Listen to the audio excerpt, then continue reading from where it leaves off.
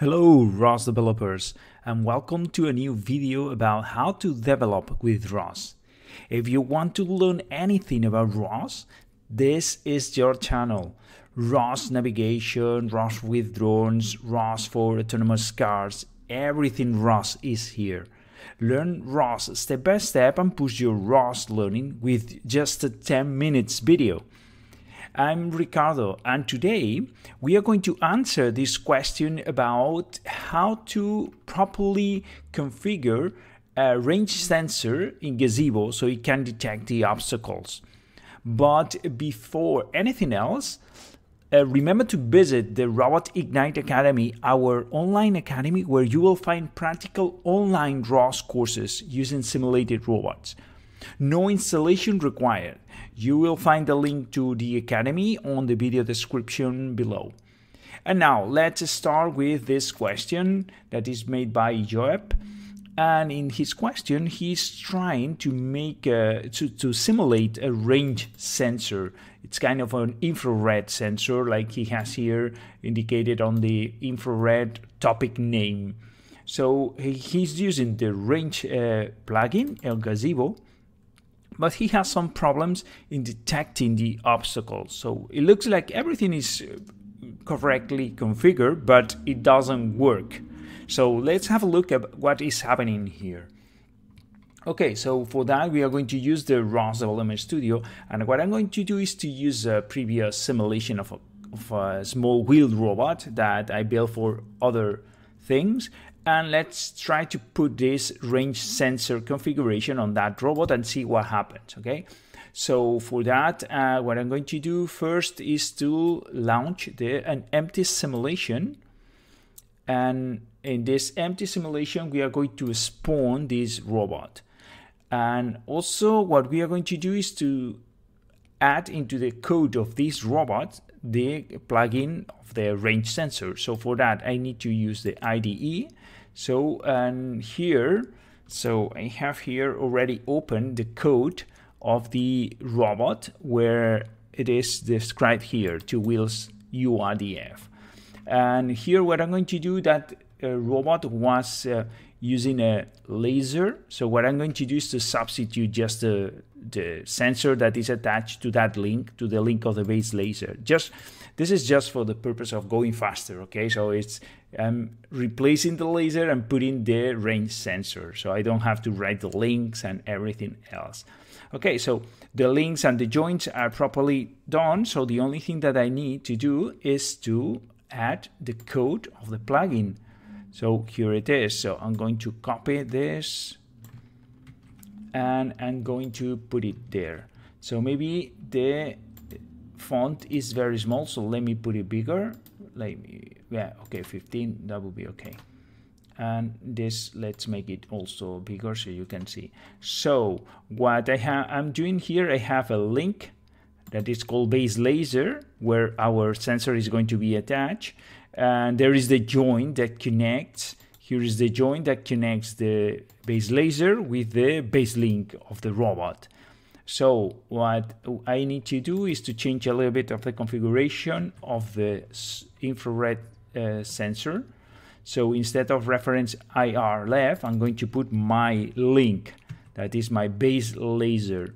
About the rest of the configuration, it's okay. Only one thing is here, the frame name at which the information of the infrared sensor is going to be published.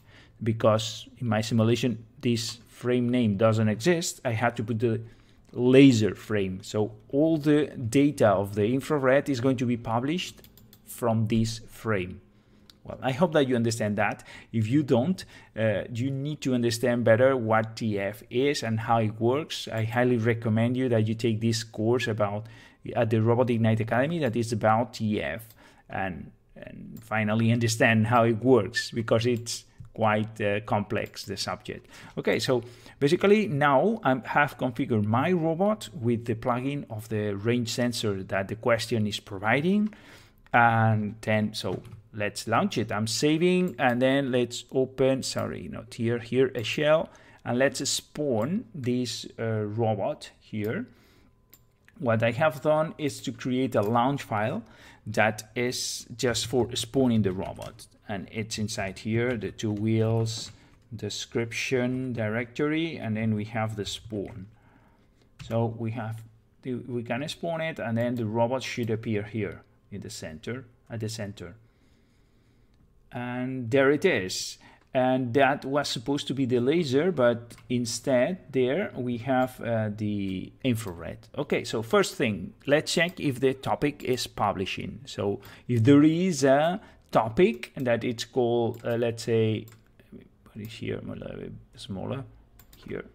That it's called, what's the name of the topic? Topic name, Arduino laser sensor infrared left. Okay, so let's do a ROS topic list, and it should be there. Here it is, the topic. So we assume that is publishing. So let's do a ROS topic echo and see what is publishing. Oh yeah, so I had to put the name of course, Arduino whatever.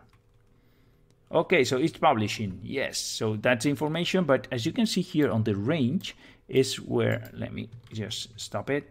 So here on the range, we have the value, and the value is quite small.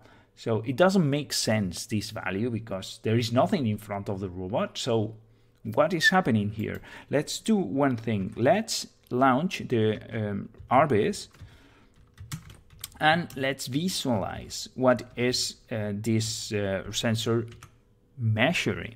So that's one of the tools that for RBS is to actually see what the robot is feeling, what is the current status of the robot. So for that, yeah, we need to go to the tools and then open the graphical tools where the window of the RBS should appear. So let's go, and there it is. Okay, great. So I have already properly configured for this question. So I'm showing the robot model and also the range. And then we have to select here the topic, that is Arduino sensor left. And yeah, so it should be showing here. But as you can see, we see nothing. Okay, so what is happening? Let me see here. So what I'm going to is to remove the robot model and see. Okay, there it is. So it's very small because, yes, it's very small, but it's measuring something. Okay, so this is the ray, because as we have configured. So if you remember, here we have configured this as having a single ray. So it's a single sample in 1 degree. From here to here, it's only 1 degree, and the same in the vertical. So what is happening here?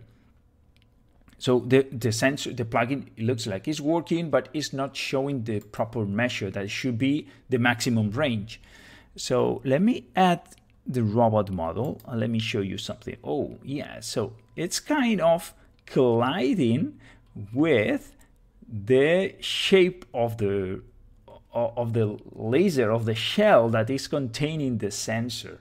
So what I think is that it's colliding against it, and that's the measurement that is providing. So let's go and let's remove it. How can we remove that? Okay, so in the question, it's not shown where this sensor is integrated, but that could be one of the problems, that is colliding against itself, against the shell of the laser in this case, where the sensor is integrated. So in this case, let's go to the laser where it is defined, that is here. And as you can see, we have something that is called the visual and something that is called the collision. Okay, so that's a collision that is being put in there in the laser. That collision is the one that the sensor is colliding against. So what we can do is we can, for example, one of the solutions, okay, there are many others, but one is just to remove that part, the collision part. So there will be no collision. Okay, so only visual, so the laser will be shown on Gazebo and on RBS, etc., but there will be no collision. So there will be nothing can collide with the laser. So let's do that. And so let's save it and let's just restart again, an empty simulation, and close everything because the ROS core is got killed. So, and once we have the simulation, we can relaunch and see what happens. So it's here, it's launching the empty simulation, ready. So I can relaunch now, spawn the robot with the new configuration, and visually here we should see nothing different, and that's the case. And then what we should see is if we do a ROS topic echo -n1, we should see that it's measuring another range value, and then as you can see it is measuring. So if we launch that on RBase, we can see here. So here, yeah, and now change the topic. Yeah, this is from previous tests, so let me change that topic to the proper one, and there it is. There it is, the sonar, the infrared. It's actually the same, and what we can do is to put something here on the side and see if it is detecting it. And as you can see, it is detecting. So you can move it, and yeah, let me see if I can move it a little bit like this, and then it's detected the new range. Okay, so that's it. So your configuration is correct, but the problem that you have is that Joab, the problem is that your sensor is colliding against its own robot.